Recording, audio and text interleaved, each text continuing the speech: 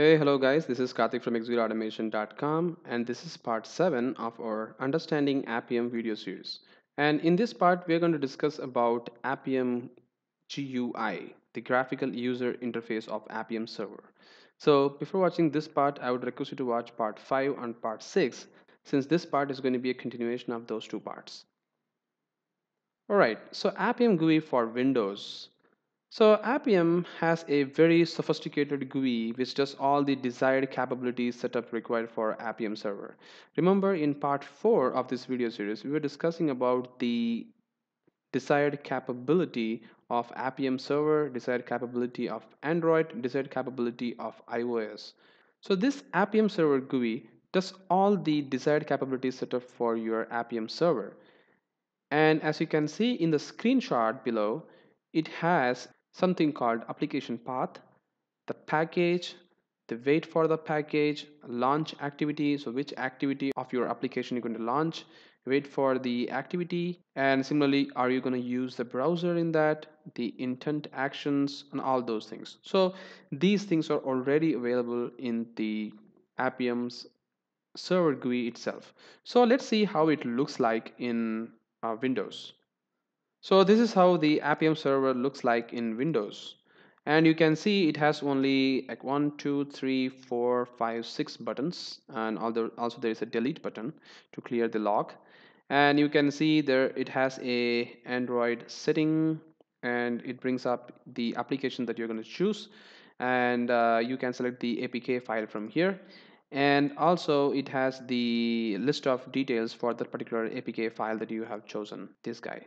And similarly, it has a launch device, so this will automatically connect to your Android SDK which is available. So remember, the Android SDK is a separate package. You need to download it from the website, and you can see that it has some of the AVD file for me. So currently I have one of the AVD files is test, and there are some other AVD file as well. And here it also shows the capability, the platform name that you're going to run. So it is Android, it is not Firefox operating system.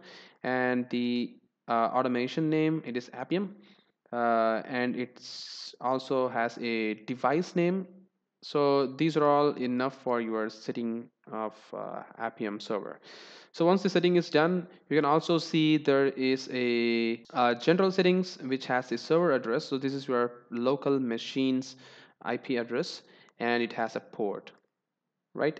And this is developer settings which you don't have to worry about almost every time because these node.js binaries are already downloaded for you. But if you want to target for some specific node.js version, then you can also use that one as well, right?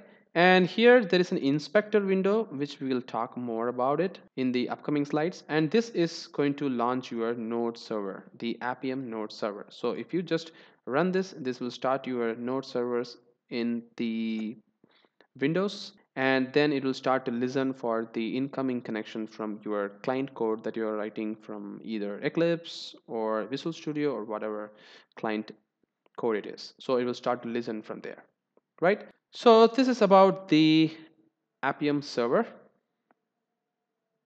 And what are the settings required for setting up the Appium server? Is not much. All you have to do is just to set the path for your Android SDK. So as you can see in the environment variable of my machine, you can see I have an Android underscore home which points to my Android SDK path. That's it. And then you can set the path for your Android home right here.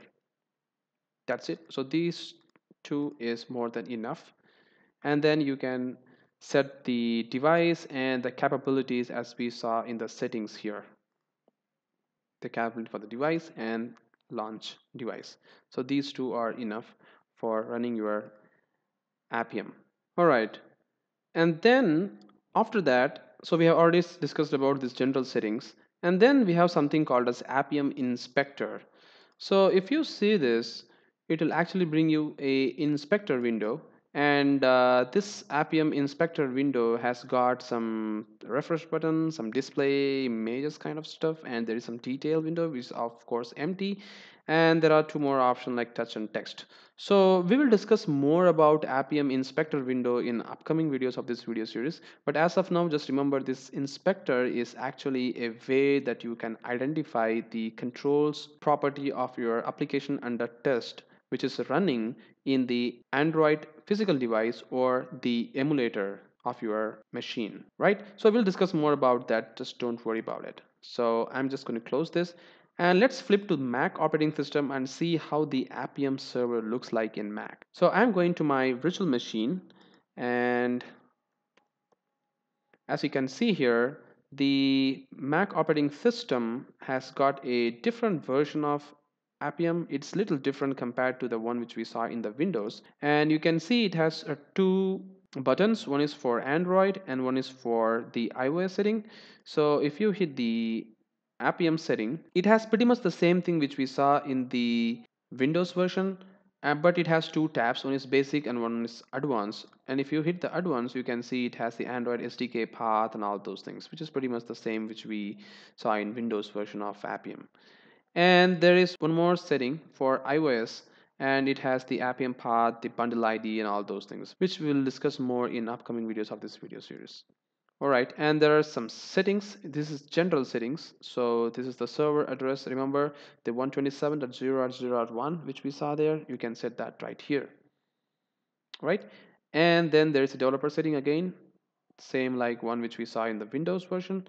And there is a robot setting, which we'll discuss in the upcoming videos of this video series. And if you hit the launch again, it will start to run your Appium server in Mac operating system. So that's it, guys. This is all about the Appium server in Windows and iOS operating system. And you can see that the Appium is running in my Mac operating system, which we installed in previous videos of this video series, right?